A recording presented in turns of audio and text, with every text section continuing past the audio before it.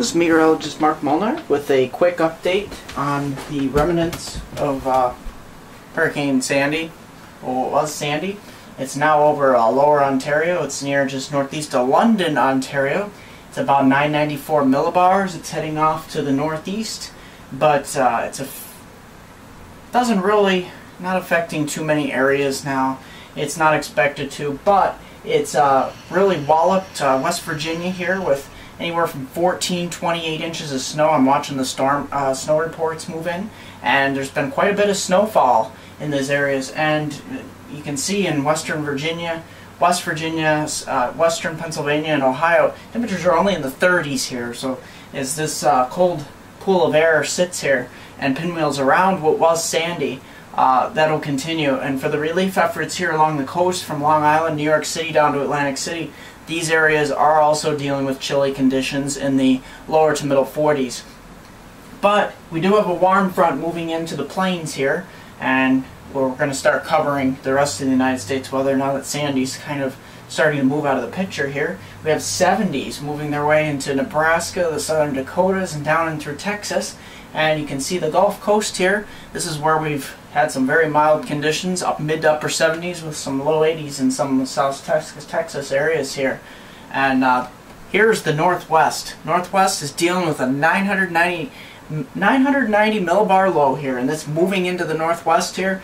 Anywhere from 4 to 6 inches of rain, and I looked and checked to see if these mountains were going to get any snow. It's not cold enough, so it's going to be actually rain throughout most of the Northwest here, from Portland, Seattle, Tacoma, over to Medford and down towards Klamath Falls, heading down towards Redding, San Francisco.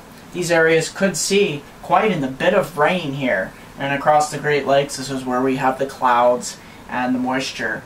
Now, there's something we're going to look at here quick, the precipitation outlook. The Northwest is going to get the lion's share of the precipitation, anywhere from 3 to 6 inches of heavy rain, especially along the coast. And then in the mountains here, east of the mountains, that's where the air gets a little drier. We'll only see a little bit. And that'll go on for the next 3 or 4, maybe 5 days before things taper off. That's a very strong storm coming into the Northwest. I don't have any flood watches at the moment, but there probably will be soon. And here in the east, we're still dealing with the remnants of Sandy. That'll slowly pull out, and it's going to make for a very damp and cool, cold weekend across the northeastern states. And the southeast will continue to bask in some nice, warm, above normal temperatures. So, do we have anything going on in the tropics? No areas of interest, and let's take a look at the satellite picture for the tropics. We have a few areas out here in the eastern Atlantic here. It's just south of the Azores and off the Cape Verde, but nothing that's expected to develop. Now, I'm going to show you the long-range outlook here. Temperatures are pretty much where the temperatures are. Where you're at across the nation is where they're pretty much going to stay over the next several days. I'm going to show you quickly a GFS model solution. The GFS model is hinting at a possible nor'easter, and this is one of the titles of this video, is the fact that we could have a nor'easter that follows on the heels of Sandy. Right now the models are trying to resolve it. The Euro, the ECMWF, is hinting that it could go further offshore than the GFS. The Euro's been fairly right, and the Euro has been very good with Sandy, predicting it nearly 8 days out. But the GFS will continue to hug the coast and move up through parts of southern New England, eastern New York, eastern Pennsylvania, New Jersey, just east of Washington, D.C. and Baltimore, and then heading up towards Maine and eventually Nova Scotia. So that's what the GFS model is hinting at. If we look at the ECMWF here, you can see it takes it just off the coast as a 1,000 millibar low.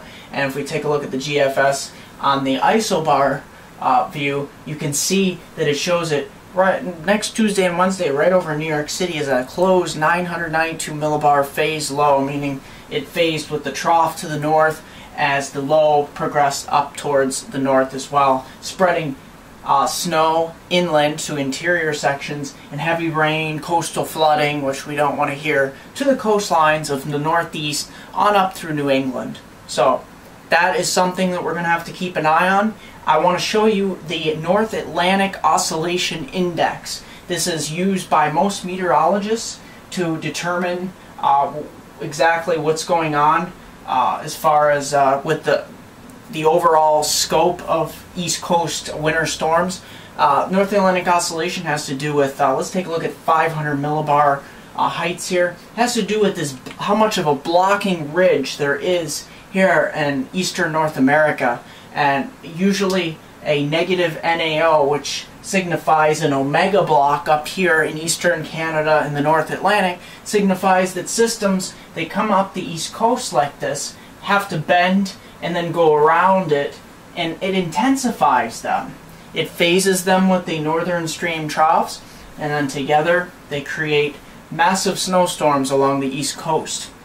And next week, the Weather Channel is going to start naming these winter storms, and next week we could very well see our first named winter storm by the Weather Channel next week. So keep an eye on this. It's not set in stone at this point. The models are hinting at it. Some of the models are backing off of it, but the Euro and the GFS is hinting that something's going on there, and it will continue to affect the Northeast. At least that's what the long range, these are 144 hours out, so we'll continue to watch it. But this NAO index indicates that, here's early November here, indicates it's a 0.9. This is very negative. This is about as negative as we've been. Even last winter, we were running positive mostly on the NAO, which means warm weather and usually lack of snowstorms.